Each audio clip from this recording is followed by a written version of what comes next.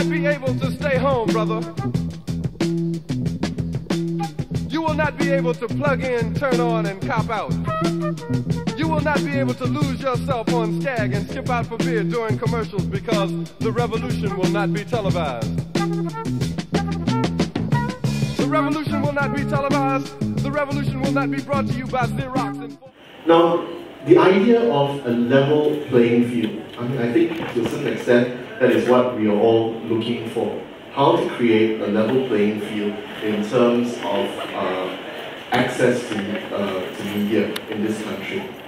So do people like us who want to portray an alternative voice actually have access to mainstream media? And here perhaps I'm talking more about broadcast media, television, radio. Look at programming on TV and radio. When was the last time you saw a program or an advertisement portraying a non-government political party? Or ask yourself, when was the last time you saw a religious broadcast featuring a non-Muslim religion? The question is, if you haven't, why not? Even in 2004, when Prime Minister Abdullah Badawi came in with a very good majority, at 64% of the popular vote, you still had 36% of Malaysians who did not vote for the government. Where is their voice in the media? Today, of course, the popular vote for PM was 52%, roundabout. Okay, so now 48% of Malaysians did not vote for the government. Question, where is their voice on RTM1 and RTM2? You compare that, for example, with other countries where the broadcast system takes public money. For example, in England with the BBC, it takes license money from everybody who owns a television, right? And the BBC's charter, right, entrenches and consolidates neutrality. They are not meant to favor the government of the day. They have to present a balanced viewpoint. So you will see, for example, whenever they interview a government MP, they will always interview someone from the opposition to get the other side of the argument. Yes, I represent the Malaysian bar in some of the FTA negotiations that are going on, free trade agreement negotiations that are going on. And it's very interesting because there will come a time, even when we do sign FTAs, where it's not inconceivable that foreign companies will want to come and will want to set up broadcast services in this country.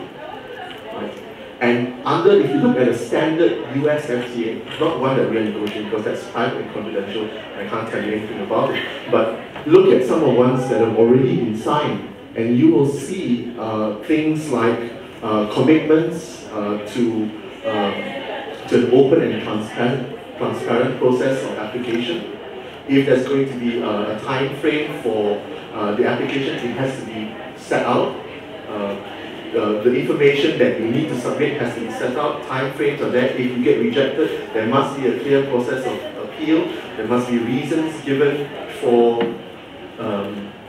rejection and things like that. So it's going to be really ironic that we will not be able in this country to push for the opening of these kinds of processes. But when we sign an FTA, it will come from the other side because they will be forced, government will be forced to open this up on pain of being sued at the WTO for breach of international commitments.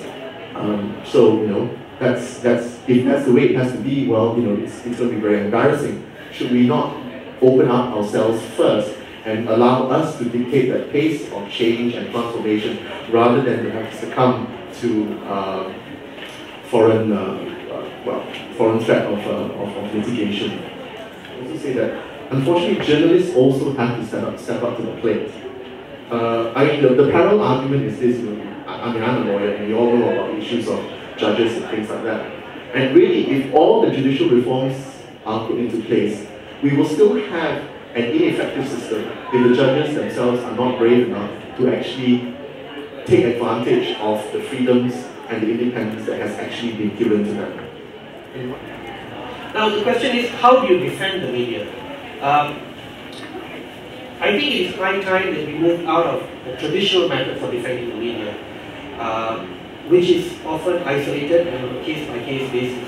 So for example, in media outlet or media A soon, then it's media A's problem, media B, C, D, E, and everyone else will not get involved. And I think that is the traditional method. I think as we move forward, we cannot let media outlets be defended in isolation. My argument is that there should be a concerted effort to defend the media from a total point of view. This, of course, would send a very strong message to the state. It will send a strong message to any authority whenever they make policy decisions, so whether they take into account any issue that may affect the media, they would have to think twice. Okay, if I do it, what would the repercussions be? You see, when one talks about media defense, one also talks about media reform. Media defense and media protection must not be viewed as carte blanche for writing anything and everything. It's about striking the balance. I think Andrew touched about responsible journalism, and as well as the public's right to know and access to information. I think I can draw no further inspiration than Article 19 of the Universal Declaration of Human Rights, which promotes the right to freedom of expression and, of course, freedom of information. More importantly, media defense will help protect against a culture of fear. A culture of fear by alternative media to be bold, to be strong in whatever they believe in whatever they write.